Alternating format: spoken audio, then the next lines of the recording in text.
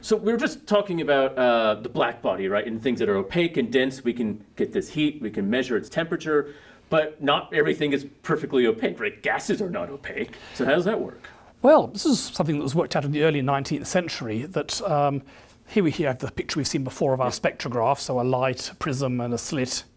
And if you have an incandescent light bulb, you get a spectrum which is continuous, so it covers all the wavelengths. That's right, we see all those colors, just like we saw in that previous plot where we did see lots of colors and therefore its temperature. And that's because you're looking at a solid thing, a tungsten filament, which has lots of chances for the matter and radiation to interact because it's opaque. Yep. But if you now have a fluorescent light, there's no tungsten filament in there, it's just gas with electricity being passed through it. So we're really only looking at electricity going through one thing, for instance. It's a transparent gas, and now the spectrum looks quite different. Yeah, we see the colors, but it's clearly broken up. We don't see the whole continuum spectrum, and we can clearly see distinct bands. Yep. So, for example, if you take some hydrogen gas and you heat it up or zap it or put electricity through it or something, this is the spectrum you'll get. You'll see there's a spike here. That's called an emission line. So because it's above or being emitted as light. And there's nothing in between. So you're only getting wavelength at this light at this wavelength and that wavelength, and nothing at this wavelength or that wavelength or that wavelength. So you would see different colors, but just very narrow, specific colors. Yep. And so, for example, if you generally heat up hydrogen, you often see this in nebulae. They look very red because this particular spike is in the wavelength the human eye perceives as red, and this is by far the strongest spike. Yeah, because it's clearly more than the one in the bluer and the even more blue colors. So this is quite different. It's not like emission at all the wavelengths I could get from a black body. It's only particular wavelengths, nothing in between. So let's just say if I was just looking at this wavelength, I wouldn't actually see it. Just as if I'm looking at the infrared, I wouldn't see these colors. That's right. And so it's very weird. It's quite different. Yeah. If you have different elements, though, it gets very different. Here, for example, I've taken a bit of gas of copper and argon and heated it up. Okay. So we have two gases being mixed together and heated up. Yes. And now look at it. Once again, you're getting these spikes at particular wavelengths. It's a little bit busier, though, than our hydrogen product.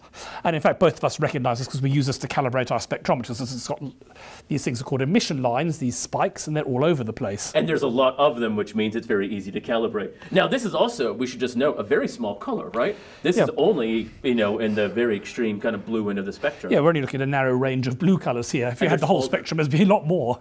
So you would still see lots of colors, but there's just lots of these individual little bands of almost different strengths. And this is something you may remember doing from your chemistry at school.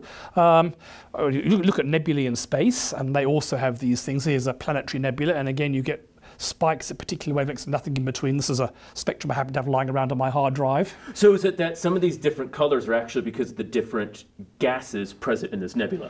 And for example, the blue is usually due to a particular oxygen line, and the red is due to hydrogen typically. Because what you find out, like when you do your chemistry at school, is that different elements, when you heat them up, give different colors. So it's kind of like fireworks, right? Yeah. When they explode, they give different colors in the sky. And it's the same thing. So for example, this is copper, it gives a greeny blue color, and sodium gives an orangey yellow color, same as sodium streetlights, in fact. Yes. And what you can find out is that for every element, there are particular wavelengths they emit at.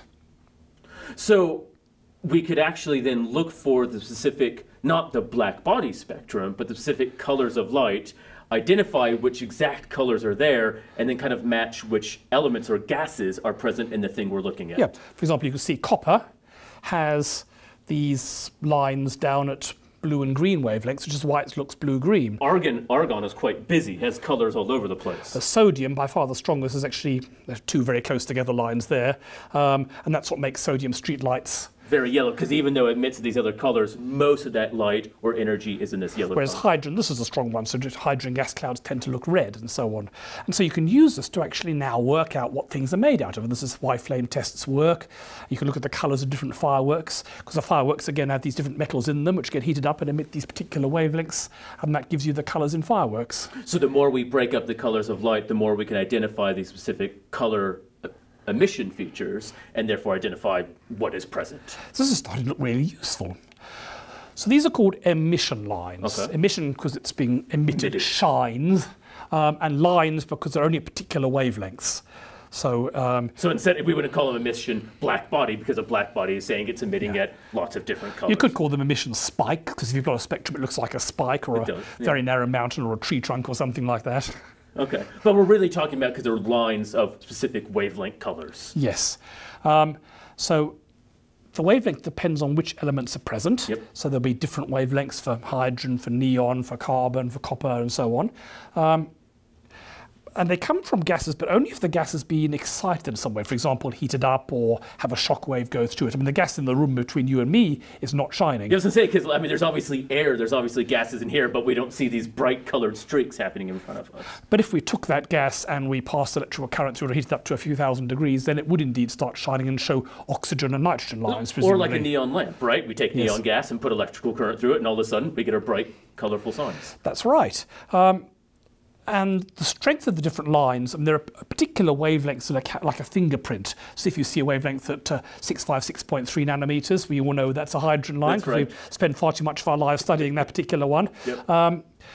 But also, they're not always going to be the same. For example, they'll always have the same lines for a particular element, but maybe one will be stronger or one weaker depending how hot it is. Okay, or how hot it is, or how much gas is potentially present, right? Will depend on how much. The wavelength will always be the same, but the amount of, for example, one hydrogen line as opposed to another one will depend on how it's being zapped, how hot it is, and so on. And also, if there's multiple gases present, we'll see a mixture sometimes of those fingerprints or those lines. That's right.